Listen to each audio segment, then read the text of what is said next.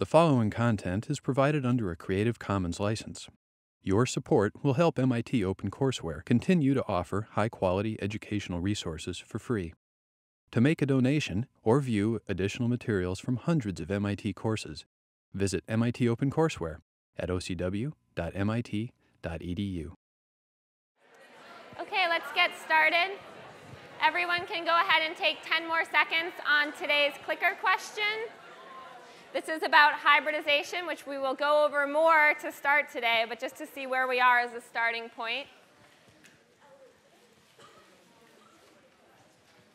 All right, great. So most of you got this. The question is, what was the hybridization of an atom if we know that it has two hybrid orbitals? This is really, really important, so I'm just going to write this out for that 20% of you that didn't see this right away. So we know that when we have hybrid orbitals that come from s and p orbitals, these are our atomic orbitals we have to choose from to hybridize. So if we know, for example, that we need two hybrid orbitals, that means we needed to have started with two atomic orbitals. So that means what we would form are two sp hybrid orbitals, and we'd be left with our other two p orbitals left over. So anytime you figure out that you're going to need two hybrid orbitals, and we'll go over when you would find this out in just a minute, but anytime that happens, you know it has to come from an s and a p, so that's why you'll end up with sp hybrid orbitals there. And exam 2 is happening in just 1 week from today, so next Wednesday. Semester moves really fast, so I can't believe we're already up to exam 2 talk, but we are. So you should have all received 2 handouts when you walked in today, your notes, and then an exam 2 info sheet. Did everybody get that? If you didn't get it, just raise your hand, and a TA will come to you with that. I see there's a few around. If one of the TAs can jump up and fill those in. All right, so basically, as with exam 1, all the information you need to know about what's going to be on exam 2 is on this handout. Specifically, exam 2 is going to cover lectures 10 through 17. Today is lecture 16, so that means it's going to cover today's lecture and then a bit into Friday's lecture as well. So I'll be really clear on Friday where exam 2 material ends, where you can kind of switch off the exam 2 part of your studying. And it will also be on problem sets 4 and 5. So it's going to be on 2 problem sets instead of 3 problem sets, but as you know, there are a lot of different concepts covered in these 2 problem sets. So it's still a lot to be thinking about, and you need to make sure that you really understand all of these different concepts. So this is explicitly listed in the sheet here. Make sure you look it over, but I just want to say as well, the concepts that we've covered since exam 1 have been talking about covalent bonds. Going along with that are all the Lewis structures that we've done. Then we talked about ionic bonds, so you need to make sure you can solve those ionic bond problems. And then we started talking about different types of bonding in terms of thinking about MO theory and also VSEPR theory and hybridization. And then today and a little bit on Friday, you'll be responsible for some of this new material, which is going to be a little bit of thermochemistry. Not too much on exam 2. Most of that will be saved for exam 3 material, but an intro to thermochemistry. That will also be on the exam just as far as these 2 lectures. So basically, this is all written out here. And I also want to mention, in terms of your MO diagrams and MO theory, I sent out an email about this, but I also wrote it out here so you have it written down in terms of what you are responsible for in terms of ordering the energy levels of molecular orbitals. So that's all written down explicitly right here. This is what you need to know for the exam. Also, it's helpful for the problem set as well. And also, in terms of MO diagrams, I think that you will have already gone over this pretty explicitly either last week in recitation or yesterday in terms of what you need to do to get full credit when you're actually drawing an MO diagram. Just in case you don't have that information or you didn't write it down, I wrote this down for you here as well in terms of things like making sure to draw your energy arrows or remembering to label all of your atomic orbitals. We don't want anyone getting points off on the exam for doing something silly where they do understand what's going on, but they're just not writing it in the correct form. So all this information is on your sheet here. And also on this sheet mentions that you will be getting optional extra problems on Friday. This is just like for exam 1, the way that you should approach these extra problems. You don't need to turn them in. You're not required to do them, but if you want to do well on the exam, we really, really encourage that you do these problems. And in terms of having it be worth your time when you're solving these problems, what you want to do is make sure you're at the point where you can put your notes away, where you can sit alone without your friends and really approach these extra problems as if they're exam problems.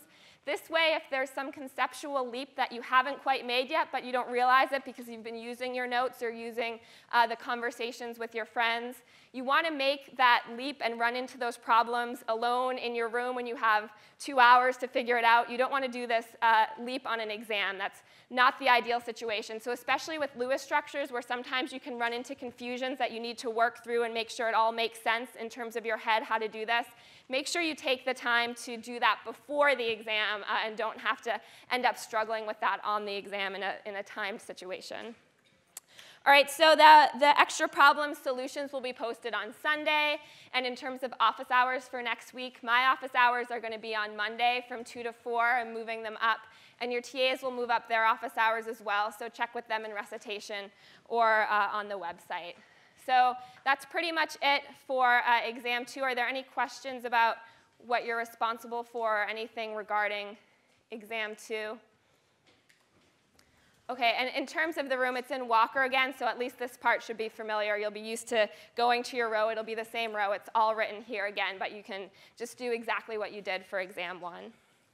All right, so one last class announcement, and this is that if you've been looking at our first sheet of the whole year, sort of the course overview sheet, you know that our class, in terms of grading, is out of 750 points, and 50 of those points are for attendance and something called occasional in-class quizzes.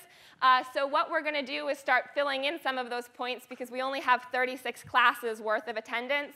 So we have a couple points to make up in terms of quizzes, and these are going to be clicker quizzes.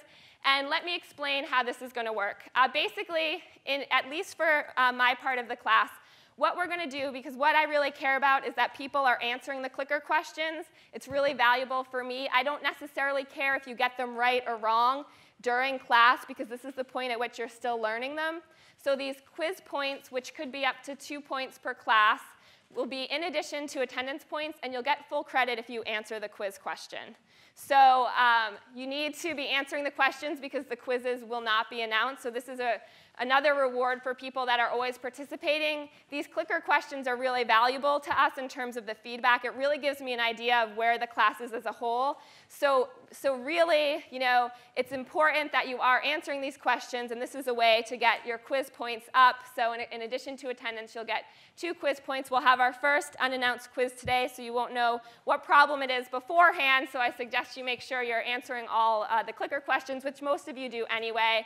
And I will just say, I recognize that some of you are just scurrying across campus to get here on time. So I'll never make that first question a quiz question, because I know how hard it is to get from one place to another on this campus. And I know most of you do a great job of sneaking in right at the last minute when you have that long run. So we won't make the first question a quiz question, but be on the lookout for a quiz question today. All right, so let's get to today's topics. We're going to finish talking about valence bond theory and hybridization. So what we've already done is really cover all the theory that we're going to cover, but behind how hybridization works and behind how valence bond theory works.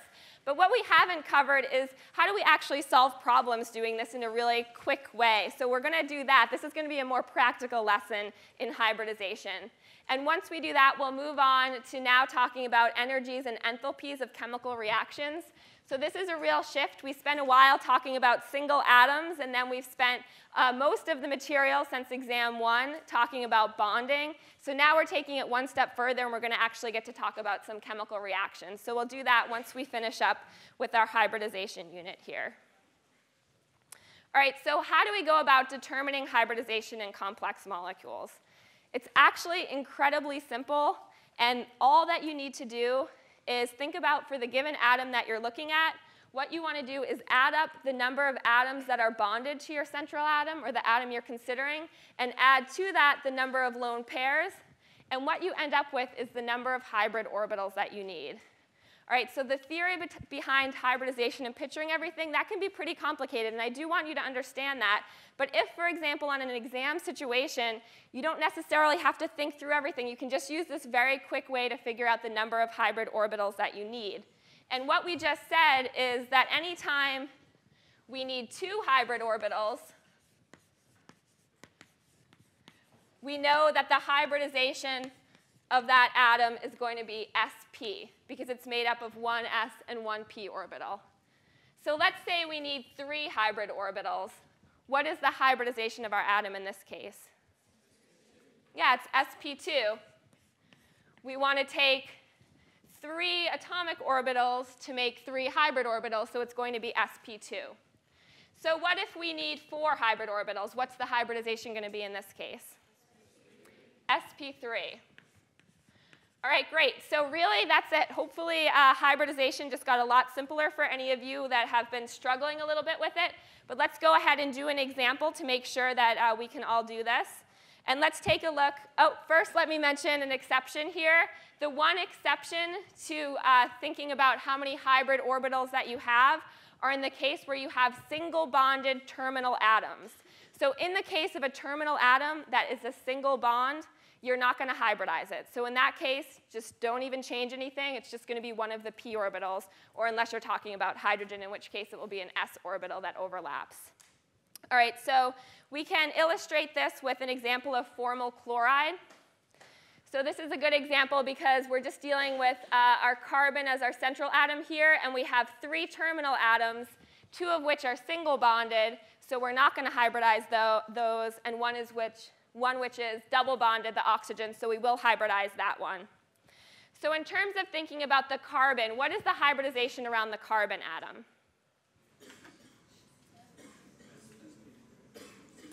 All right, I'm hearing some mixed answers, so let's think. So the carbon atom is bonded to 3 different atoms, and it has no lone pairs. So what's the hybridization? Good, sp2. So if we're talking about the CH bond, we're going to say that it's carbon. It's a sigma bond because it's a single bond, and then it's carbon 2 sp2 bonded to a hydrogen 1 s orbital. All right, so let's take a look at the carbon-chlorine bond here.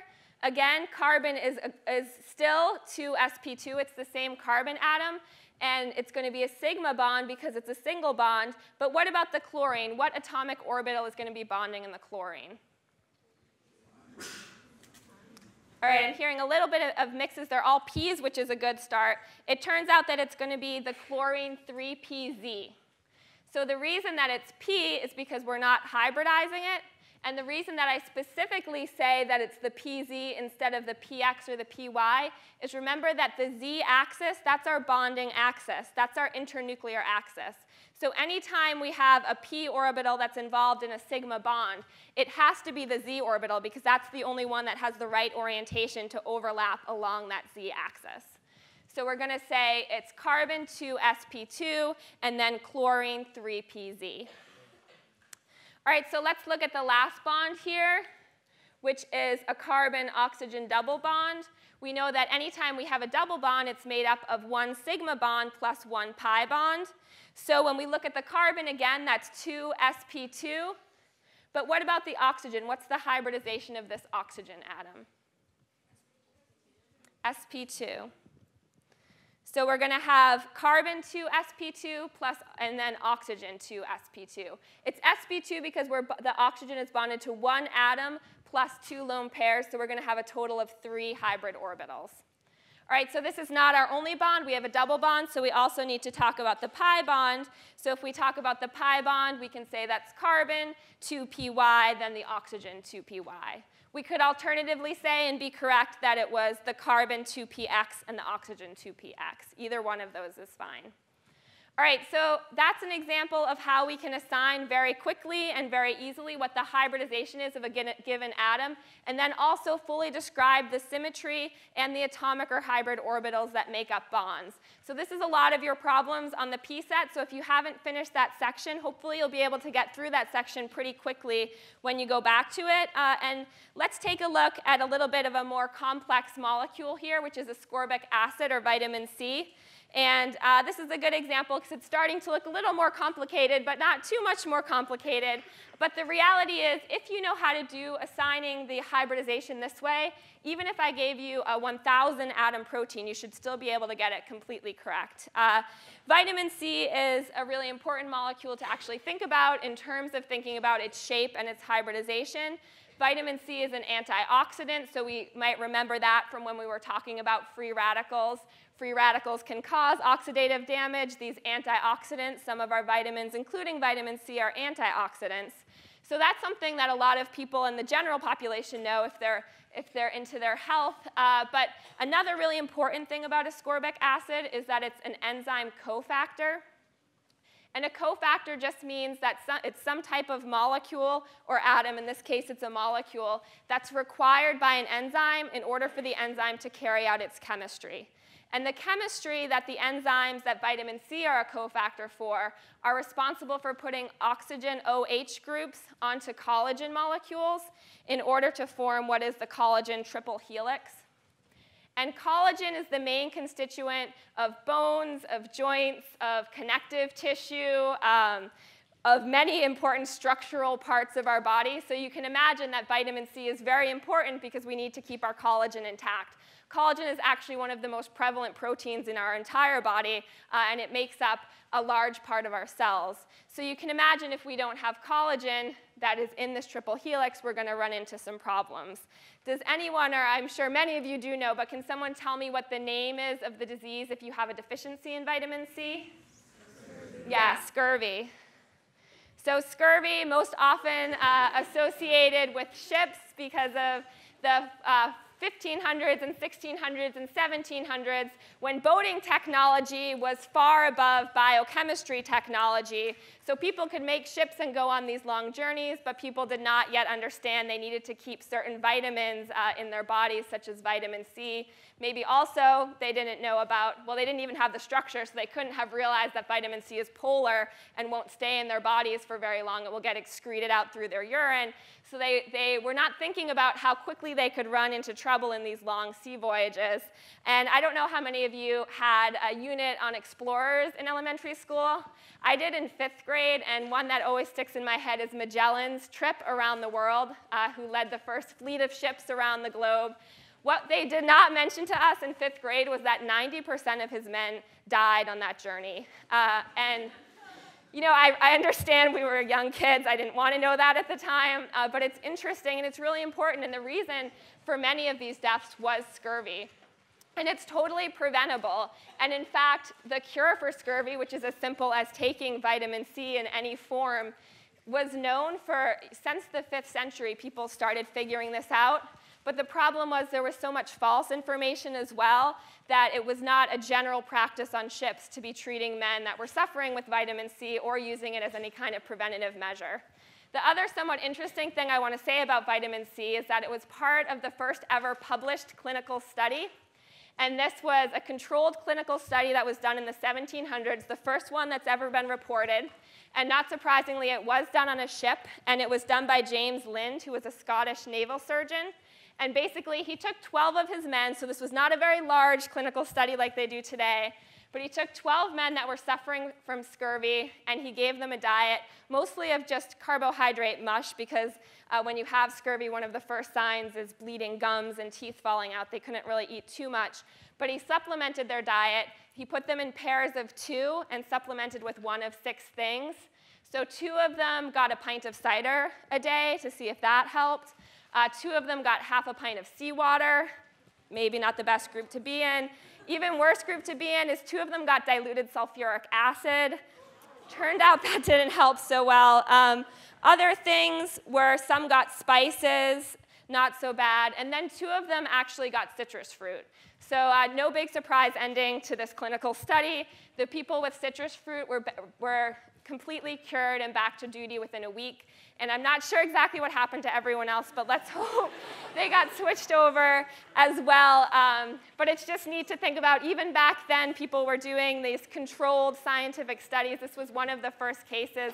Unfortunately, it was another 40 years between this study being published and the British Navy requiring supplements of citric acid. So really, we've come a long way in terms of disseminating scientific knowledge to the community, and that's a really important part of being scientists, not just making these discoveries, but also passing them along, for example, to these ships full of people that need to know it. So in terms of scurvy, we don't see too much of it today. But who should be concerned about suffering from scurvy? Do we have to worry about our cats or our dogs at home? Are they getting enough of their vegetables and vitamin C? It turns out we don't have to worry. Primates are who should be concerned. So we need to be concerned. Other primates need to be concerned. It turns out that most other mammals actually biosynthesize vitamin C, so we don't have to worry about most of our pets at home. Unless you have a guinea pig, and they don't, in fact, biosynthesize vitamin C. So I think they supplement most guinea pig pellets with vitamin C, but maybe keep an eye on your guinea pig. We primates and guinea pigs are the only types of mammals that don't actually biosynthesize their vitamin C. So again, vitamin C is a cofactor. That means it needs to bind to an enzyme. It means that the shape of vitamin C and the hybridization are going to be really important. So let's take a look and talk about some of these carbon atoms here. And you can look at your structure of vitamin C in your class notes while you're doing this. And first, I want you to tell me what the hybridization is of that carbon A in the vitamin C molecule.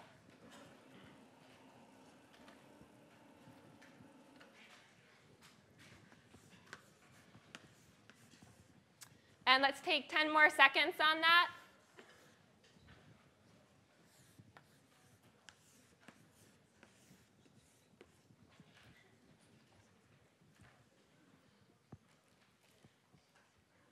OK, 78%. We'll do another question like this in a minute. So if we can switch back to the notes, we'll take a look at that. I think we can get better. I think we can get to the 90s with these hybridization. We just need to follow the rules. So if we're thinking about vitamin C and we're talking about carbon A, how many things is carbon A bonded to? 4 things. We have 2 hydrogen atoms, an oxygen, and then another carbon. So that means we need, if it's bonded to 4 things, we need 4 different hybrid orbitals, so it needs to be sp3 hybridized. All right, let's try this again, but just shouting out, what is the hybridization of carbon B? Good. OK, I'm going to say that was about 90% of you I heard, which is excellent. sp3. What about carbon C here? sp3. Yep, sp3 again. Bonded to 4 things, it's sp3. What about carbon D? sp2. sp2, great. Carbon E? All right, and the last one, that's last 10% of you can join in, carbon F? sp2. Great, sp2. All right, so we can also think about shape once we know hybridization and how many atoms a carbon atom is bonded to. What would we say that the shape is of these sp3 orbitals? Or the shape of the carbon atom? Yeah, it's tetrahedral. So this is going to be tetrahedral.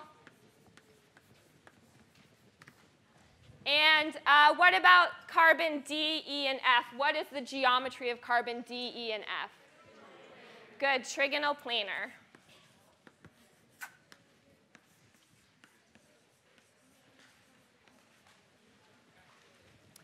All right, so let's actually take this one step further from just talking about the hybridization of the individual atom. Let's talk about a couple of these bonds. I won't go through all of them. I think you can get the idea with just a few, but you can go back and try all of them later.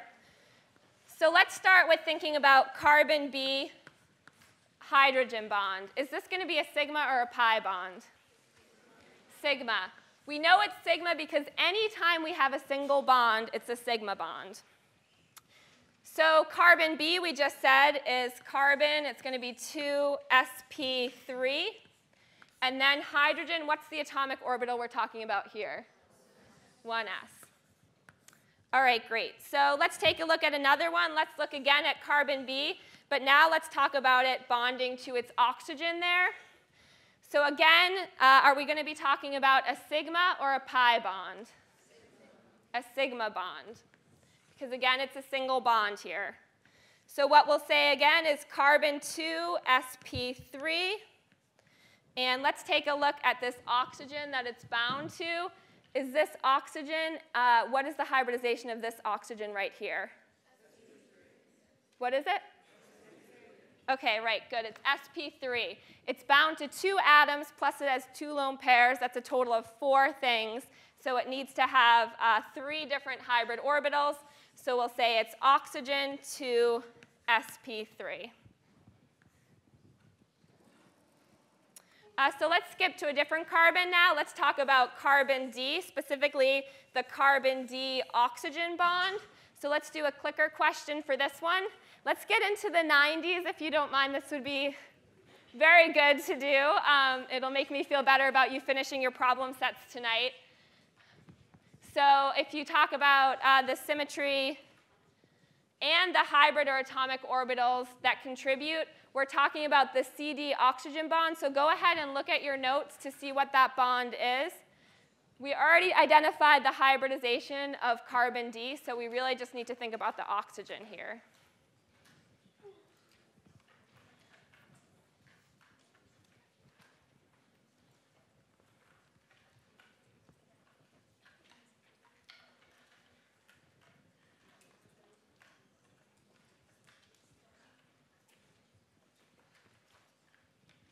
All right, let's take 10 more seconds.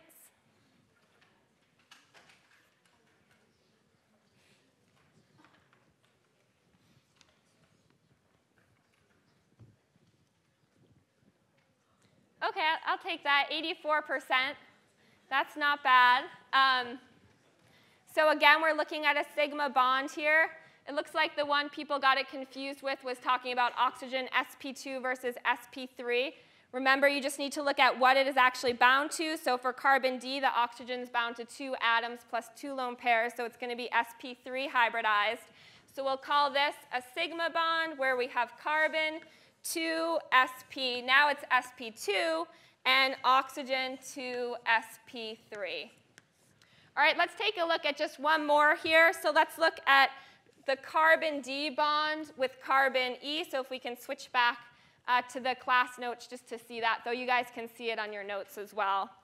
So in terms of that, we're talking about a double bond now. So we know that we have to have 1 sigma bond and 1 pi bond to completely describe our double bond. So for the sigma bond, again, it's going to be carbon to sp2. And now we're talking about the other carbon. What is the hybridization of the other carbon? Yep, sp2. So carbon to sp2. All right, but we're not done there. We also need to talk about the pi bond. So for the pi bond, we'll talk about carbon to py, and then the second carbon to py. All right, so I filled in a few more in your notes, so you can maybe cover those up and make sure that you get all of those correct as a good self-test before you finish off any in your problem set. Does anyone have any questions about figuring out hybridization? Yes? I'm sorry, what is that? In this bond here? Oh, OK, that's a good question. So the question was, why is there not hybridization in these p orbitals here? So in order to form a double bond, we need to have a pi bond formed. And a pi bond forms from 2 unhybridized p orbitals. And if you can kind of picture those p orbitals, if our molecules are this way and they're coming up here, we need to have electron density above the bond and below the bond. So if they're hybrid, then they're going to be spread out into that tetrahedral geometry. We want to have them parallel to each other, and they need to be the p bonds. They need to be the p orbitals. Does that make sense? Okay. So anytime we have a double bond, the pi part of the bond is going to be p orbitals. Yes? No, absolutely not. It would be absolutely correct to put 2px and 2px here. You just can't put Z because that's the one that's going to be involved in the sigma bond. And the other important thing is if you do put X for one, you have to make sure you put X in the other because they do need to be able to interact with each other. So you can't have one X and one Y, but sure, you can have both X or both Y. OK, so let's shift gears a little bit and start talking about bonding in terms of chemical reactions. So we're going to start today with talking about bond energies and also something called bond enthalpies. And the first point is just to bring us back to something we're very familiar with. When we talked about covalent bonding, a concept that we have been discussing is bond dissociation energy. That's just the energy that's required to put into a molecule in order to break that bond. This is something that we saw when we were talking just at the very beginning of our unit on covalent bonds. That energy difference is the energy difference between when we have the CH4, if we're talking about methane, versus one of those hydrogen bonds breaking, one of those CH bonds breaking. So we've talked in the past about bond energy. But what I want to introduce to you today is a very related concept, which is called bond enthalpy. So that's delta H here is what we call bond enthalpy. So this is talking about, instead of the change of energy accompanied with a bond breaking, we're talking about a change in heat accompanied with a bond breaking. So whether when that bond breaks, it requires heat, or whether it gives off heat when you break that bond, or talking about a reaction. That's what we're talking about when we're talking about enthalpy. It turns out that enthalpy is, in fact, very related to energy, and we can relate it with this equation here, that bond enthalpy is equal to bond energy plus the change in pressure times volume. So we could, in fact, go back and forth between bond energies and bond enthalpies, but the reality is, if we're talking about gases, which we are in many cases, then what we find is the difference between bond enthalpy and bond energy is only 1 to 2%. So it's not very significant. And in fact, if we're talking about solids or liquids, now we can say that the difference between bond energy and bond enthalpy is going to be negligible. So for the rest of this class today, we're going to stop talking about bond energy, which I did just for a moment to orient you back to a discussion that was familiar. We're going to switch our discussion to bond enthalpies. One reason that we like to talk about enthalpies is, unlike energy, which can be a little bit more tricky, bond enthalpies are easy to measure. It's easy to measure how much heat a reaction gives off or how much heat a reaction takes in. So we can also talk about something which is called the standard bond enthalpy. So anytime you see this symbol here, which looks like a knot, so it looks like a delta H knot, that refers to the standard bond enthalpy. Anytime we're talking about a standard, whether it's enthalpy or, as we'll see in the next lecture, standard entropy or standard free energy, we're just saying that the molecules that we're talking about are in their standard states, which means they're in their pure form. If they're a gas, it means they're at 1 bar. Usually this is referring to room temperature, so 298 Kelvin. It's often that when you look up tables of different bond enthalpies, you'll see them in their standard state and it will be at room temperature. So if we talk about standard bond enthalpy, let's talk about what this is for these CH bonds, which we just saw in methane. So if we're going from CH4 to breaking one of these CH bonds, what we see is that the bond enthalpy is 438 kilojoules per mole. The fact that it's positive tells us that we need to put in that much heat into the system in order to break that bond. So we now know the enthalpy of a CH bond, but of course methane is not the only kind of CH bond that you can envision. We could talk about the CH bond, for example, in ethane or trifluoromethane or trichloro or tribromomethane. And what you'll find is that the amount of enthalpy that reaction is associated with depends on the exact type of CH bond that you have. So for example, we can see that we have slightly different, not vastly different, but slightly different changes in enthalpy depending on which kind of CH bond that we're breaking. And what I want to point out also is that all of these delta H's, all of these standard bond enthalpies are positive. Anytime we have a positive delta H, we call this an endothermic reaction. And again, endothermic just means that the reaction takes in energy. It's very similar to when we're talking about energy, whether something's taken in or released, whether it's positive or negative. If you have positive delta H, it's endothermic. It takes in heat in order for the reaction to go. So we can think about, instead of talking about all of these individual CH bonds, instead we can talk about what the average value would be for all CH bonds. So we can say that the average of any CH bond is 412 kilojoules per mole. So you can imagine if you're looking these things up in terms of a reference table or maybe in the appendix of your textbook, it would be an impossibly huge number of pages to write every single different kind of CH bond. So that's why instead they talk about the average bond enthalpies. So for CH, again, that's 412, and all of the enthalpies we just saw fall within about 8% of that. And in your book, you can look up any type of bond that's listed here. So we saw CH is 412. You can look up a CC bond. You can look up a CC double bond, a CC triple bond, and so on. And you'll note that what these are mean bond enthalpies. So they're the average of all different types of CH bonds or CC bonds that you can imagine.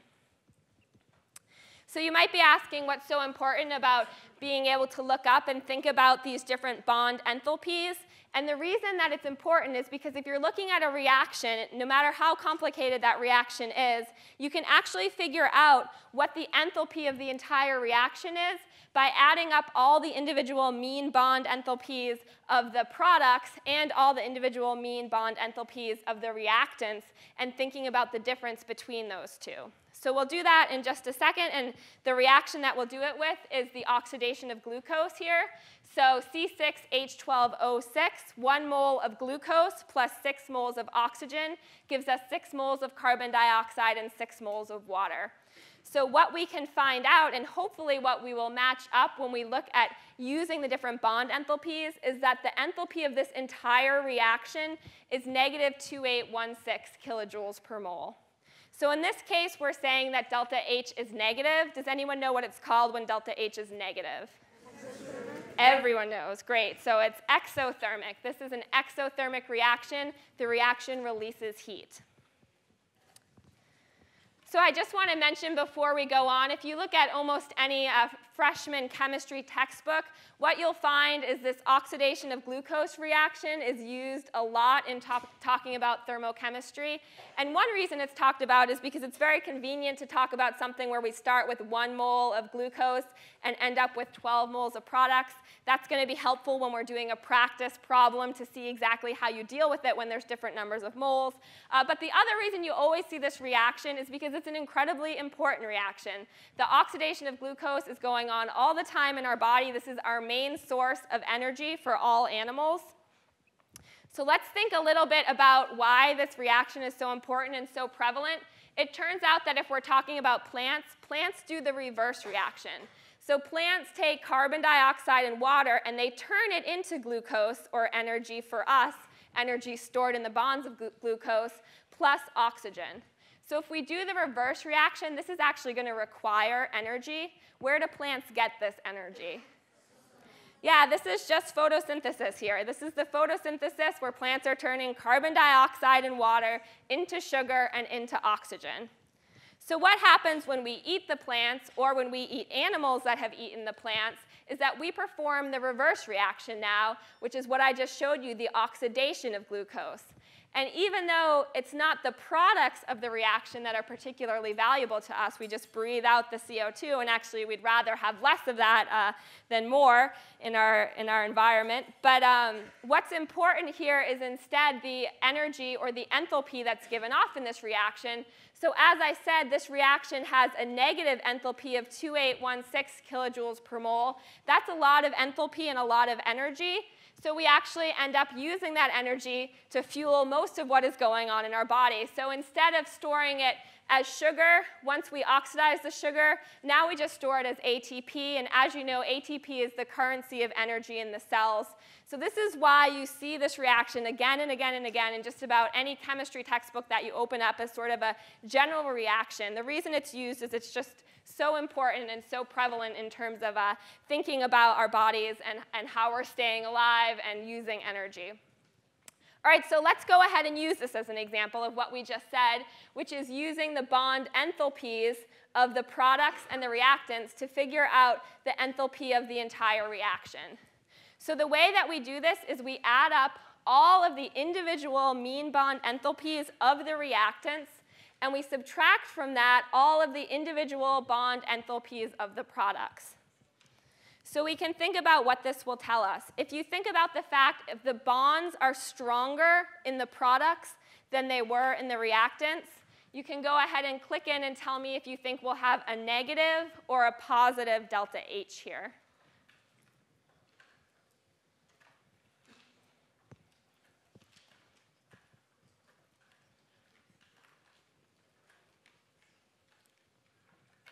All right, so let's take 10 more seconds on this.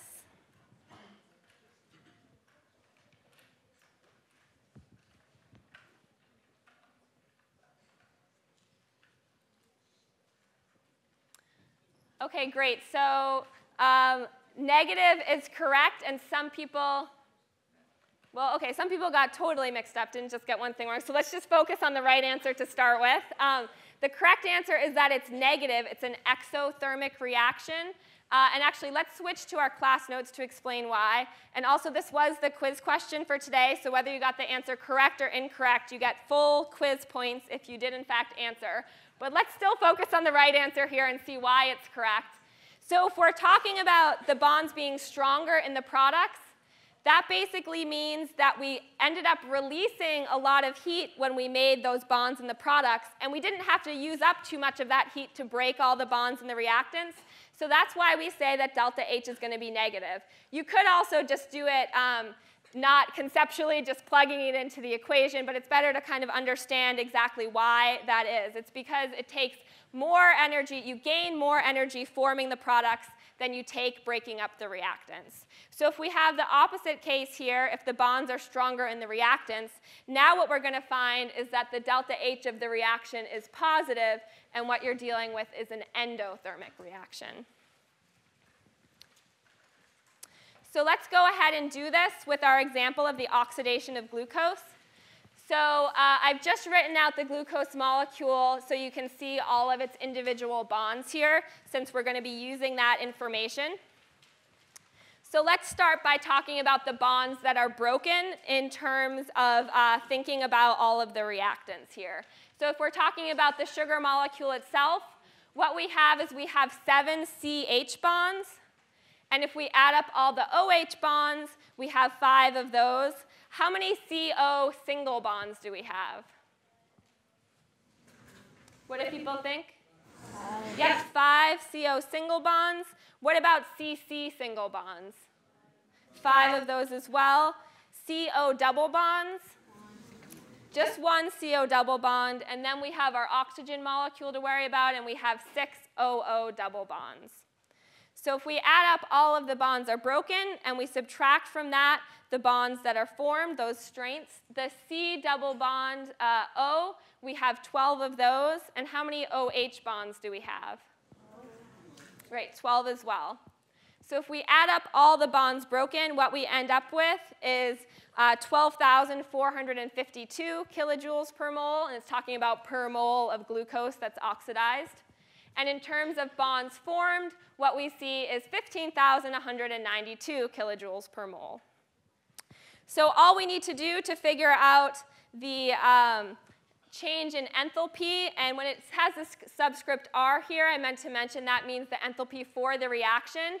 We just subtract these bonds here from the ones that we ended up forming. So basically what we're saying, these are the ones that we broke. It's 12,452 minus 15,192, which we formed. So we end up with an enthalpy of reaction of negative 2,740 kilojoules per mole of glucose that's oxidized. All right, so if you remember the number that I told you before, it doesn't exactly match up with what we had said is the exact number. The exact number is 2,816. It is within 3%, though. That's pretty good. Because remember, we're not using exact bond enthalpies here. What we were using is average bond enthalpies. So it makes sense that we're going to be a little bit off. But if all you have in front of you is the information on bond enthalpies, mean bond enthalpies, this is a great way to figure out the enthalpy of an overall reaction.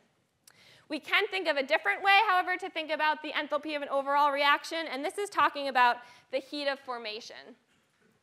And the heat of formation, or delta H formation here, is equal to the heat of, or the enthalpy of reaction if we're talking about forming 1 mole of compound from its pure elements, which are in their standard states. So basically, there's a table that you can look up which tells you the enthalpy of formation for any compound that you're interested in. And this is actually in Appendix 2 of your textbooks, and you will need to use this to solve your problems on the P set.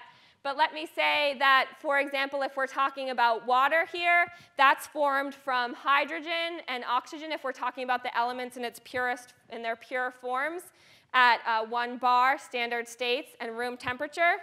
And if we look this up in our textbook, we would find that the delta H of formation for water is negative 286 kilojoules per mole. Similarly, we can look up the same thing, for example, for carbon dioxide. And what we'll find here is that our delta H of formation that we look up is negative 393.5 kilojoules per mole. We can also look up or think about what our delta H of formation would be for oxygen. Does anyone have a guess here? Yep, it's actually going to be 0. Oxygen already is in its most stable state. So anytime we're talking about an element in their most stable state, it's going to be 0. That's going to be the delta H of formation. There is none. It's 0. We can also look up what it was for sugar, for glucose, C6H12O6. So that coming from its most stable forms, its most pure form of the elements, is going to be negative 1,260 kilojoules per mole. All of this information has been tabulated and is in tables. You can refer to them, and they're also in the back of your textbook, so you can refer to those in terms of your problem set. So let's go ahead and solve a problem actually using the delta H's of formation. Let's see if we can do any better to coming close to the reality for the oxidation of glucose. So if we're going to calculate the delta H for the reaction for the oxidation of glucose, or actually for any reaction at all, what we want to do is take the delta H of formation of the products and subtract from that the delta H of formation of the reactants. So let's go ahead and do that. And in terms of talking about the oxidation of glucose, if we talk about delta H of this reaction, what we need to take is 6 times delta H of formation of CO2, since we're forming, that's in our products, we're forming 6 moles of CO2, plus 6 times delta H formation of H2O, since we're forming 6 moles of H2O, and we subtract from that the heat of formation of all of our reactants. So we only have 1 mole, so we just say delta H formation of C6H12O6. And then in addition to that, we have 6 moles delta H formation of oxygen, of O2. All right, so this is our equation here. And at this point, what we would do is we would look up what all of the delta H formation values are for CO2, H2O, sugar, and oxygen. So what we would find is that we end up having 6 times negative 393.5. That's what we had just looked up and told you for CO2, plus 6 times negative 285.8 for the water, minus 1 times 1260. So it's negative 1260 for our sugar here. And then what we're going to end up with is having minus, and what is it for oxygen again? So minus 0. So what we end up with in terms of the delta H for the entire reaction here is that we end up with negative 2816, and it's going to be kilojoules per mole of glucose. All right, so let's see how this matches up, and hopefully you can actually remember that this matches up actually perfectly here. So what we're going to see is that, in fact, what we calculated versus what is experimental is dead on the same. So there's actually one more way to figure out the enthalpies of a reaction. I'm going to go over it just very briefly. And that's based on the fact that enthalpy is a state function. And by state function, what I mean is that it doesn't matter how you got from point A to point B. All that matters is the difference between the two. So another example of a state function is altitude, for example, on a mountain. So if you're talking about altitude, you go from point A to point B on the mountain. And it doesn't matter how you got there. You could have climbed all the way up to the top of the mountain, then went back down and eventually landed on point B. Or you could have gone straight from point A to point B. The change in altitude between point A and point B do not depend on the path. They're independent of path. So this difference right here does not matter on how you got there. It does not make a difference how you got there.